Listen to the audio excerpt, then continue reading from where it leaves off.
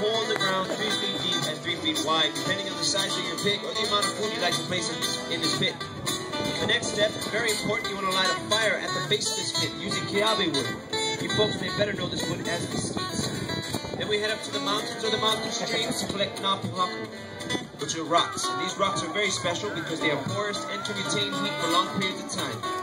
Then we go ahead and lay over that with some banana leaves so it doesn't burn or scorch our food.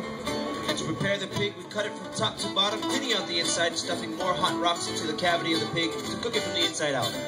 We layer it with ginger or abapuhi to give it that moist and unique flavor.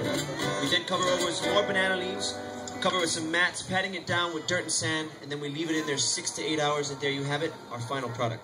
So family, if you haven't already done so, please get your cameras or video cameras ready, because with your help, on the count of 3, we're going to lift or happai this pig. So please help me out, everyone. 1, 2, 3.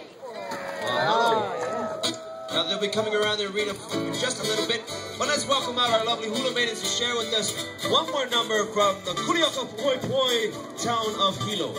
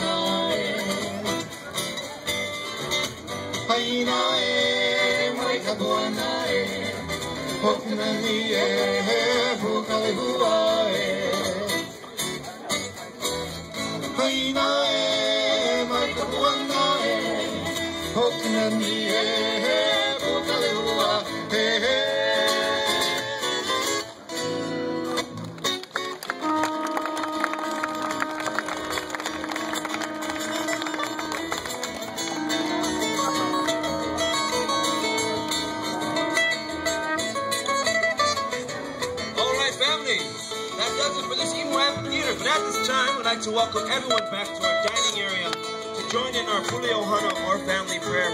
Following that shortly will be your feast for this evening. So once again,